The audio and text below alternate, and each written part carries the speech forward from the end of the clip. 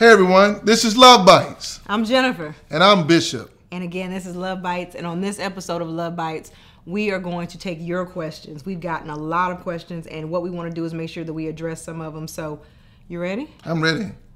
If you stay ready, you don't have to get ready. That's right. That's now, right. You know what else is ready? What? These shirts, Bo. Oh, we got to let them see the shirts. Yeah, see? There you go right there. Yeah, look at that.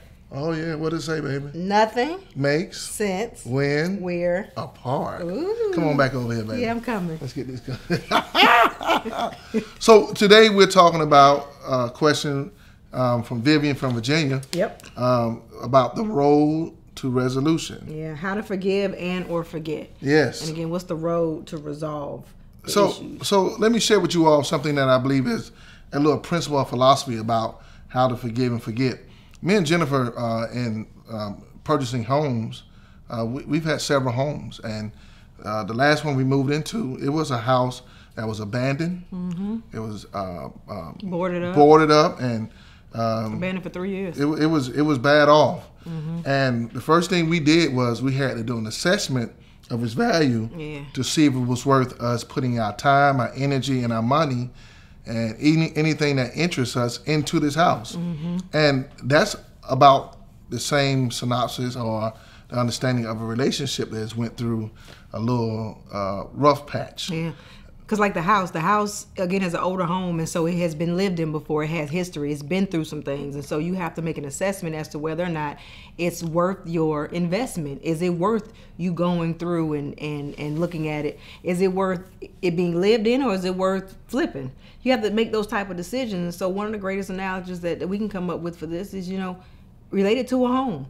So first thing you do is you do an assessment. Do an assessment to see its value. Yeah. To see if it's worth flipping or turning around. Yeah. Because a lot of your relationships can be boarded up emotionally. You don't want anything else to come in because something's damaged on the inside. Mm-hmm. And then the second one is that you got to have a hashing out of the situation. Yeah. You got to talk about it. Mm-hmm. A lot of people, they go for days, weeks without addressing it, and then it becomes more damage. The structural damage of the house of forgiveness or forgetting the situation is deteriorating day to day.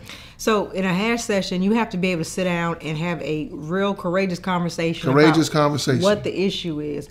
And then remember that forgiving and forgetting are two separate verbs. There's separate roads to get to each of them. But in order to even get to either one of them, you have to sit down, talk about what the issue is, look at the depthness of it, the deepness of it. In buying an old home, you buy it for what it is. And when you start doing the home appraisal, improvement. No, when they come in and they do the renovation. No, the people that come in and they look at your house and it sounds good, whatever it is. Just talk about that man. So when that person comes in and he goes under the house, he goes above the house, he does everything to make sure that it's worth the time in which it's going to take for you to invest, and they give you the numbers and say this is what you're looking at.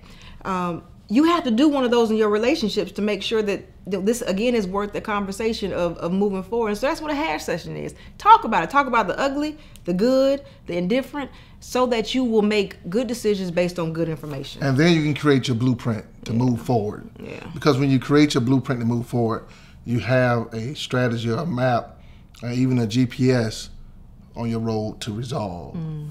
And so we practice that, and I think it has helped us get to almost 19 years of marriage. Yeah, Bo. Oh, yeah. And they said we weren't going to make it. They said we weren't going to make 3 months. 3 days. Yeah, they bet against us. A wedding party. How'd that bet work out for you? Ooh. Cash me outside. So listen, Vivian. Even through 19 years of marriage, there's been ups, there's been downs, but we made the assessment that we were able to work through whatever. We did a hash out and hash it out, had a conversation. We worked through it, and then we created that blueprint. Shout out to Jay-Z.